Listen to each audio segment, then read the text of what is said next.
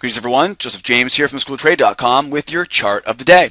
Now guys, I hope you had a good time in the trade room this morning. Now in these videos, the chart of the day here, we saw something this morning that I really wanted to go over guys here. Very important weekend using the wave indicator. And guys, if you're unfamiliar with how the wave indicator works, make sure you guys come out and join us in our live trade room. You can get a free 3-week trial on our homepage. When we use the wave indicator, ultimately what we're doing is we're buying pullbacks, we're selling retracements, right? Now, if you ask any professional trader, this is the most efficient way of trading. Buying pullbacks gets you in with good support. It gets you in when price is moving the best, and it's going to get you in on a falling price, which means you can get the best fill, the best position to profit from it, because if you're buying low, you'll be able to sell high.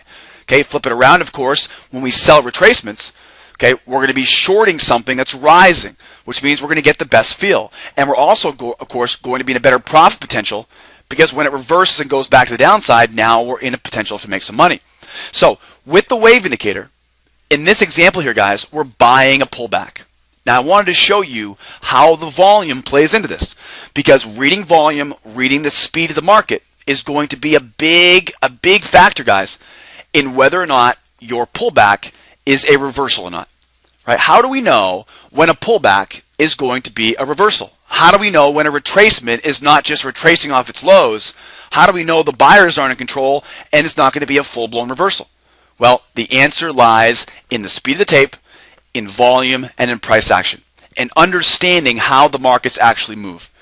Now, this is something I learned a long time ago, but I still realize there are new clients out there that haven't learned this yet. So this would be a great opportunity for you guys to learn some more about this. Now, guys, the wave indicator is pretty simple. When the wave indicator fires off, right, first step obviously is the indicator itself will fire off. Right, it'll give you a long signal. Okay, so we get the indicator down bottom here, guys, that fires off, and we get a long signal, right, telling me it's now time to look for a long trade. So the indicator fires off, and we're going to see 3 phases of the move. Right, 3 phases of the move. Now the first phase is here where we see the increase in volume. Right, the phase number 1 is when we have that big explosion. So the indicator fires off, price then begins to jump to the upside, right? And we're going to see strong speed and strong volume.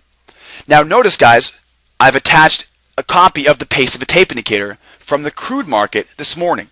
Now this is the exact speed of the tape that we saw this morning on the crude. And you can see, it's very easy to see how these 3 stages develop.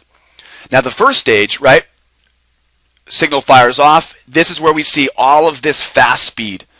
Right, so that, guys, all this fast speed down bottom here. So in the first stage, price increases, the speed of the tape increases because the buyers are in control. Now in the second phase, right, second phase here is going to be once it reaches its high, it will then begin to pull back. Now this is where we begin to perk up, because now we're getting ready to take our trade. We're going to enter when it tests the trigger line there. Okay, so once we test that trigger line right here, that's where I'm going to enter. Okay, so in phase 2 here, we're going to see decreased volume, but the buyers will still be in control. Okay, so as we pull back off these new highs, price should slow down a little bit. And you can see, follow me down here, pace of tape. Look at all the red pace of a tape here. Right, there it is, right there. So the pullback equals slower price, which means the buyers still have control. And guys, you can see just how different it looks. Okay, in phase 1, we have all kinds of speed. In phase 2, as we pull back off those highs, things begin to slow down. Now, why would things begin to slow down? Right? They would begin to slow down because the buyers are in control. Okay, so think of it this way. As price explodes to the upside, the buyers are in control. As price pulls back from those new highs, right, phase 2, and tries to test this trigger line, the buyers are still going to be in control. Right? The sellers aren't in control. If the sellers were in control, the speed would be rising. Make sense, guys? If the sellers took over control during this pullback, the speed down here on my pace of a tape would be falling. I'm sorry, would be rising. Right? It would be green, but it's red here, and that's exactly correct. So as the price pulls back, the buyers are still in control. Right? The sellers may think they're in control, but the buyers are soon going to, of course, prove their control, because once it tests that trigger line, then goes into phase 3. And phase 3 is where we see the explosion of volume at the test of the trigger. So phase 3, we now jump back to the upside, returning to its original trend. Now, of course, confirming this is not a reversal. This is just a pullback. Okay, price tests the rising trigger line. Buyers come back in with a vengeance. More speed, more volume, big buyers in the tape, and they push price back up. You'll see if you follow over here, guys, to the pace of the tape indicator, we notice we get that big spike, right? That big spike there in the speed. All right, so one more time. Let's do it one more time here. Right, 3 phases. The first phase is phase 1, where we see the big break to the upside, right? The indicator fires off, we see increasing volume. Big explosion to the upside. Now, we're not trading that. We're just watching that, right? That's the move. That's the actual move itself. Now, we're going to trade the reaction to the move, which means now in the second phase, okay, which is the pullback, okay, now price begins to pull back, and we're looking, of course, to buy at the test of this trigger line. Okay, now, price should slow down here, and you can see it slowing down on my pace of the tape indicator, right? This is the exact situation we saw today. You see this red pace of a tape here, right? Slows down. It slows down, of course, because the buyers are still in control, but they're just taking a breather, right? They're just regrouping. Then now back in phase 3, we now have the explosion back up to the upside. Remember, the buyers are still in control. And we know, of course, the buyers are in control because once we test that trigger, right? Once I test that trigger line here, I know right away, right? I know right away if it's going to be just that pullback.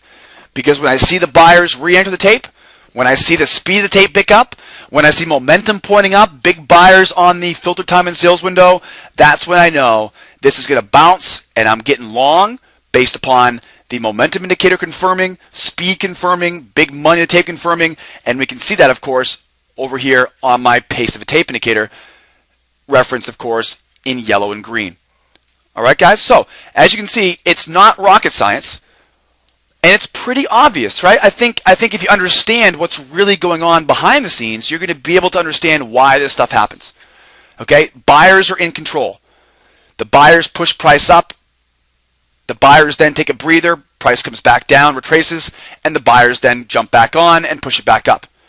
Now again, remember, if we see in phase number 2, right, in phase number 2, okay, if we see the speed rising in phase number 2, right, if this red pace of a tape down bottom here, if this was green, if the speed was rising as price was falling, I need to be very careful about that. That means the sellers indeed have taken over control.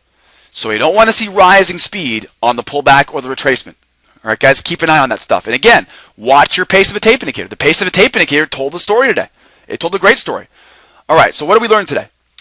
We learned there's a very small difference between a pullback or retracement and a full-blown reversal. We can tell the difference.